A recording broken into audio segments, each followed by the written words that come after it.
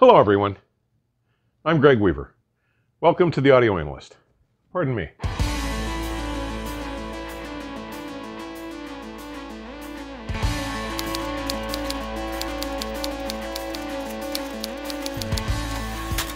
Today I'm going to bring you a review of an amazing and relatively new DAC. Now,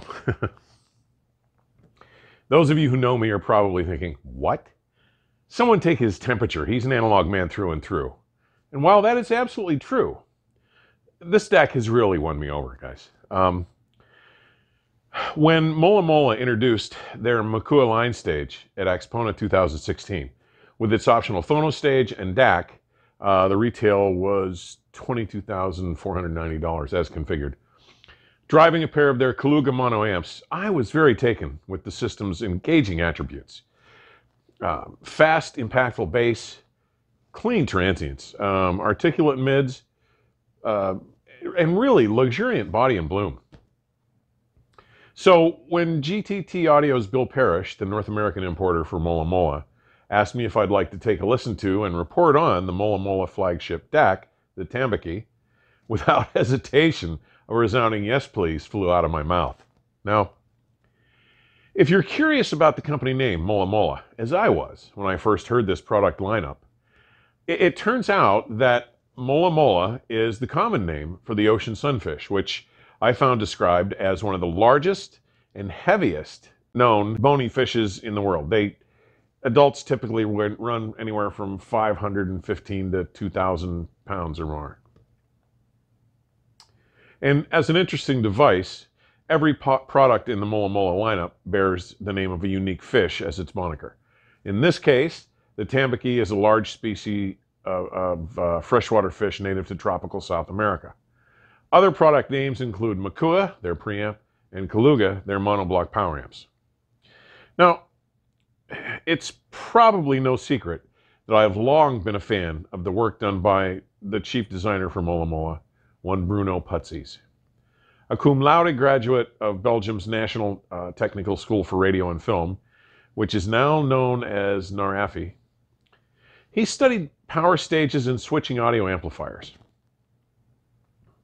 Upon graduation, he spent the next decade as an engineer at the Philips Applied Technologies Lab in Leuven, Belgium, developing innumerable digital and analog controlled Class D amplifiers, noise shapers, and modulation methods, and inventing, among other things, the Universal Class D circuit, or UCD for short, in 2003. Now, he left Philips in 2005 to become chief engineer of research and development at Hypex in the Netherlands, and to pursue work with Grimm Audio. By 2014, as an extensively published author on the subject, and holder of several key patents in the fields of digital audio and power conversion, he co-founded Key Audio and does engineering for Mola Mola. Now, with a retail price of $13,400, the Tambaqui is housed in what is clearly unorthodox casework and weighs in at about 11.5 pounds or 5.2 kilos. At 4 and 11/32 inches, or 11 centimeters, tall, some 7 and 9/32 inch, or 20 centimeters wide, and just over 12 and 9/32 inches, or 32 centimeters deep, while the rear, the sides, and the bottom are flat surfaces. The face is concave, top to bottom. And the top undulates like a sine wave, rising up as it extends toward the rear of the chassis, then down, and then back up, mimicking a full cycle of a single wavelength. Now, this non-parallel wavy top and face, in fact, helps mitigate vibration-induced resonances. Now, the curved faceplate is elegantly Spartan. Just 4 small spherical preset buttons, each with a surrounding white LED to show which is selected, equidistantly spaced horizontally across the vertical center of the face, 2 on either side of the centered 1 5/8 inch or 40 millimeter round display, with a small power LED indicator above it, where the face and the top of the cabinets meet, right at the corner, right in the middle. There is virtually no unused space on the rear panel. It's jam-packed, which contains connections essentially in 2 rows. Starting at the top, from the left to right, there are 2 headphone jacks, a 1/4 inch or 6.3 millimeter, and a balanced XLR 4-pin. Then the left and right balanced outputs. Next, 2 3.5 millimeter trigger outputs, followed by the IEC power socket. Across the lower section, the bottom row, we have an HDMI I2S port, an RJ45 network jack. Tambaqui is a certified root endpoint. An RCA SPDIF jack, an XLR AES EBU jack, an optical Toslink port, and a USB Type B jack for USB audio and for the firmware updates. The Tambaqui comes with a small, simple remote, or you can choose to use an optional sculpted remote control, which would make sense if you are using the entire Mola Mola system. For my needs, the Mola Mola remote app, available for Android or iOS, was clearly the way to go. Now, from the Mola Mola website, we are informed that the Tambaqui supports PCM up to 384 kilohertz, 32-bit, and up to quad DSD, which is DSD 256. And then they say the converter is a 2-board stack. On the first board, all incoming digital audio is upsampled to 3.125 megahertz at 32 bits and converted to noise-shaped PWM, pulse width modulation. On the other board are 2 mono DACs, in which a discrete 32-stage FIR DAC and a single-stage 4th-order filtering IV converter convert the pulse wave modulation into analog with a breathtaking 130 dB signal-to-noise ratio. This is near the theoretical limit for 24-bit files, and far beyond that of even quad-speed DSD. Uniquely, distortion remains below the noise floor for even full-scale signals. With its lossless digital volume control and headphone outputs, it is also the ideal control hub of a minimalist audio system for music lovers who have moved on to a digital source-only system. And that's the end of the quote.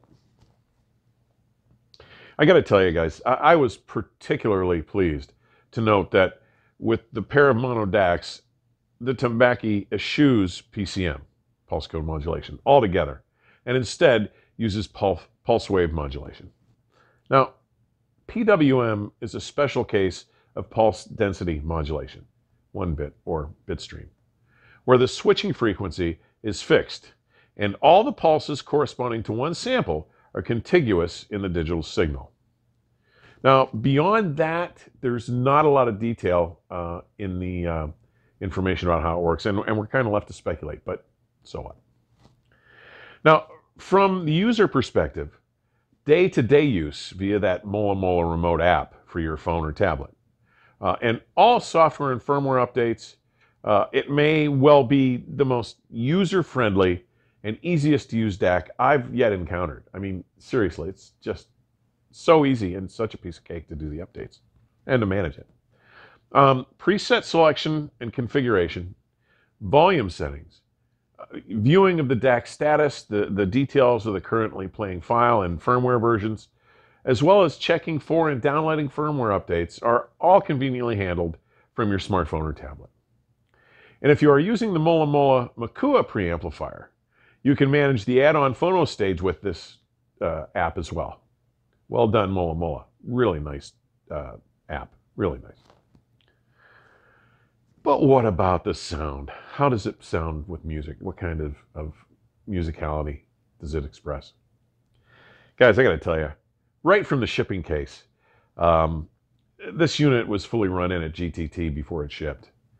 It was clear that Tambaqui was a cut above. The first attribute that Tambaqui showed, it nearly shouted out at me, was its overall sense of ease and organicness. It was decidedly less digital sounding, exhibiting none of the more typical leaner body and tonality, edgier, flattened dimensionality at all. Bass was offered up in near flawless extension, weight, and fullness, rendered with an uncharacteristically analog sounding integration. I mean, tones were rounded, not flattened. An extension dug down into the subsonic area. My von Schweikert Audio Ultra 9s can play down to 16 hertz. But yet the finesse and sheer definition it was able to render in this region was utterly exhilarating. The resultant achievement in bass coherence, depth, and impact, overall tonal balance, and in particular, in the degree of spatial recreation it accomplishes, is considerably more refined and accurate than I've been able to realize with virtually any other single box DAC. I mean, seriously. And guess what, music lovers? Mid-range is every bit as well constructed and exhilarating. I have to be honest. This frequency region is one I most often take issue with and find utterly unfulfilling with most digital rendering systems.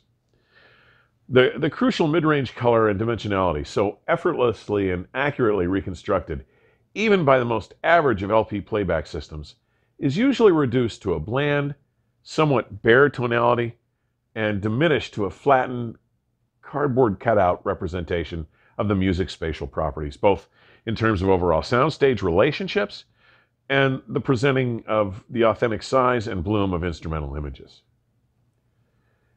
Not with Tambaqui, guys.